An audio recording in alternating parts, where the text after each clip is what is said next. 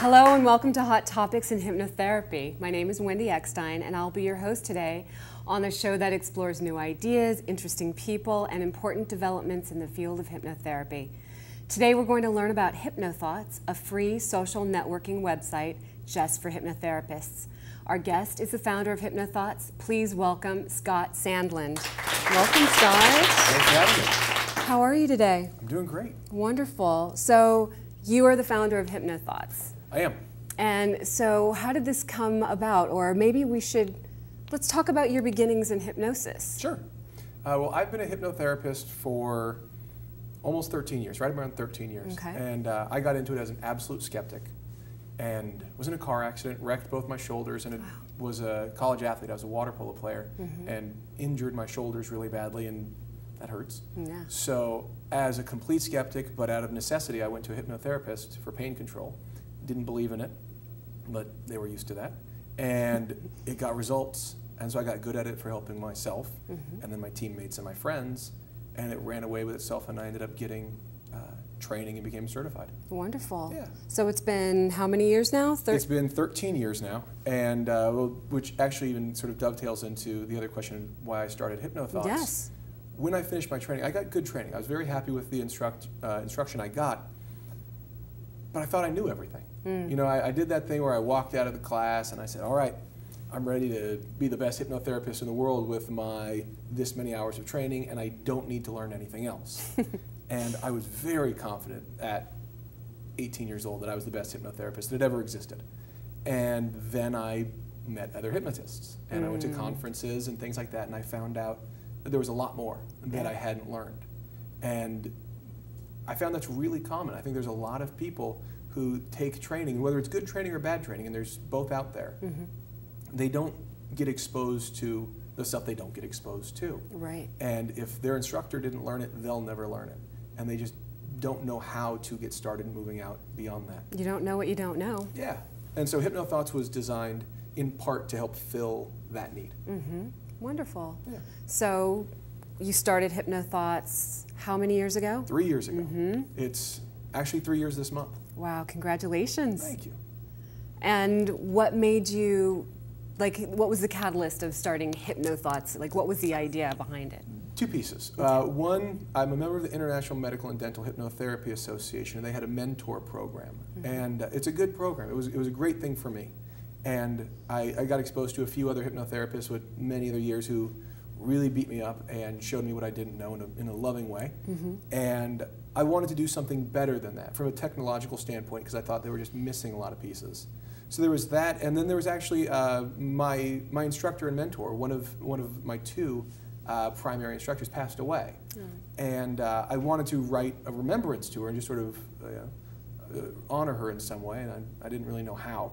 But the easiest way to do it was to put it on a website.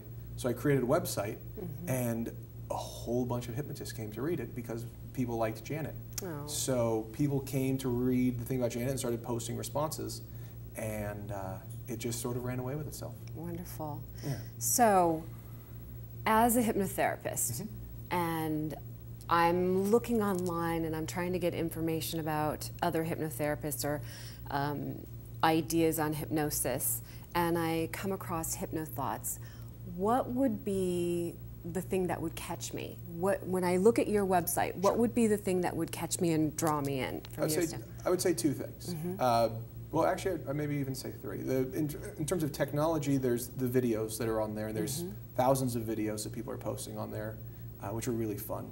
And then the discussion forum is really great. And the discussion forum is part of what I was going to say is the third thing. Because the discussion forum has a lot of just data, a lot of question and answer and content, but it also has this really strong sense of community. And that's the thing that's amazed me about this site, and I take no credit for it. The members have done an amazing job of becoming very social and getting to know each other and becoming friends. And I get emails from people saying, hey, I've been talking to this person on Hypnothoughts, and I was in town on business and we just had lunch, and all these people are just making actual genuine professional friendships on this site, and that's very quickly apparent to people who come to the site. The one thing, I'm a mom and hypnotherapist, and I've got a lot of demands on my time. Sure. The one thing I love about your site, I mean, there are other things that I love about it, but I like that you can click on the groups and become a member of a group and be very specific about what it is that you're looking for. Right. I think that that has been like the best use of my time where Hypnothoughts is concerned. Sure. Have you heard that from other hypnotherapists? The thing I like about the groups is running a site with almost 7,000 members now takes a lot of just, you know, janitorial work. You know, there's a lot of just basic cleanup that's not very fun. But the neat thing about the groups is they're self-contained. So if somebody wants to start a group on basically anything, they get to just run the show and have their own little network. And it just creates this, you know, sort of sub-community. And HMI's had a group on there for a while of I think alumni, but it might be active students as well. Might be a combination of the two. But yeah, the groups, and there's hundreds and hundreds of them now. There are. That are really cool. Yeah, there are. There are. So what is the hidden gem of Hypnothoughts? The hidden gem of Hypnothoughts is the idea of leveling the playing field. And this is the thing that I think is really important for the profession, is being able to compare apples to apples. Right now, in hypnotherapy, the people with the most marketing dollars are the people who are making the most money. And they spend the most and people find them.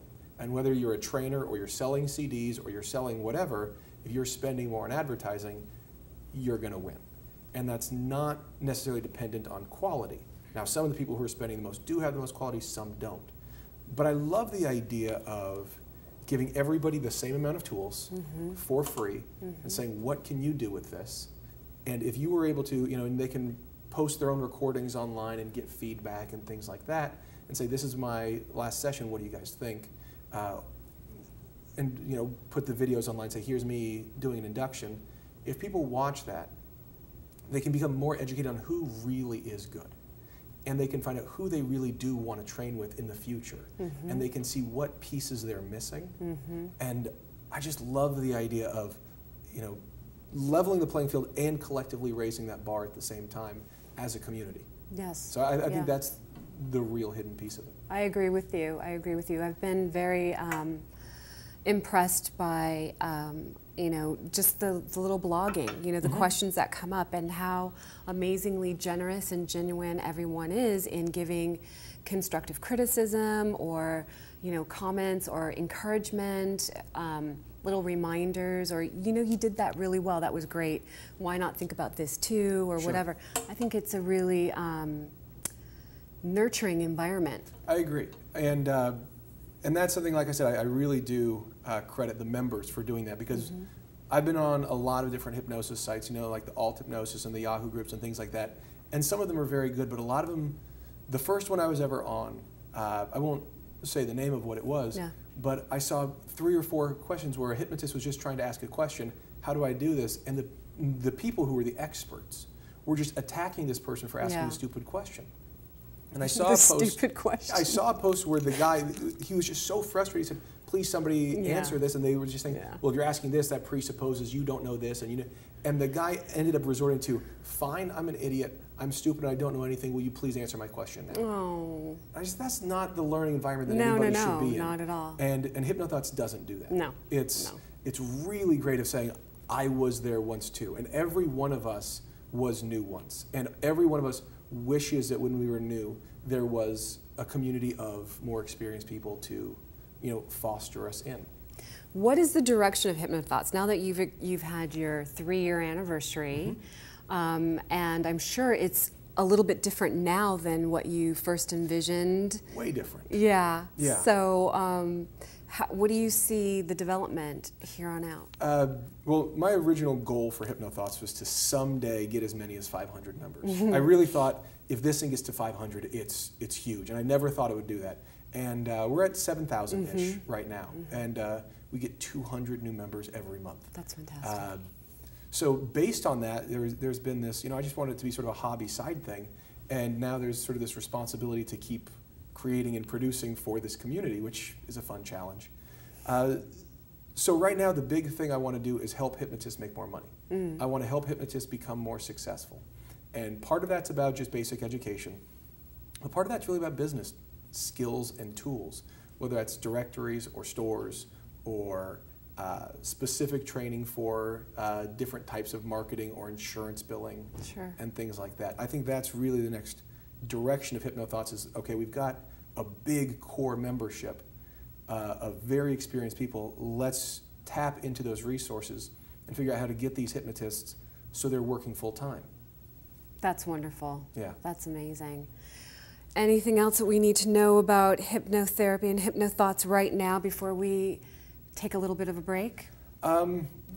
People should check it out. I mean, it's free. I'm not trying to sell anything. You know, it's amazing. Actually, I lose money on people showing up, so it's kind of a bad sales pitch, but I love it. It's just a really cool thing. The volunteers who help are awesome, officially or unofficially, and it's grown so far beyond anything that anybody guessed it would be.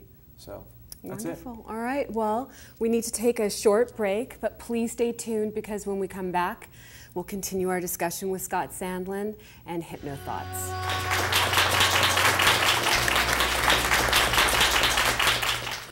Today on a show that explores new ideas, interesting people, and important developments in the field of hypnotherapy. Today we're going to learn about Hypnothoughts, a free social networking website just for hypnotherapists. Our guest is the founder of Hypnothoughts. Please welcome Scott Sandland. Welcome, Scott. Thanks for having me. How are you today? I'm doing great. Wonderful. College athlete. I was a water polo player and injured my shoulders really badly, and that hurts. Yeah. So as a complete skeptic, but out of necessity, I went to a hypnotherapist for pain control. Didn't believe in it, but they were used to that. And it got results, and so I got good at it for helping myself, and then my teammates and my friends, and it ran away with itself, and I ended up getting... So you are the founder of Hypnothoughts. I am. And so how did this come about? Or maybe let's talk about your beginnings in hypnosis. Sure. Well, I've been a hypnotherapist for almost 13 years, right around 13 years. Okay. And I got into it as an absolute skeptic and was in a car accident, wrecked both my shoulders, and it was a training and became certified. Wonderful. Yeah. So it's been how many years now? It's been 13 years now, and which actually even sort of dovetails into the other question, why I started Hypnothoughts. Yes. When I finished my training, I got good training. I was very happy with the instruction I got, but I thought I knew everything. You know, I did that thing where I walked out of the class.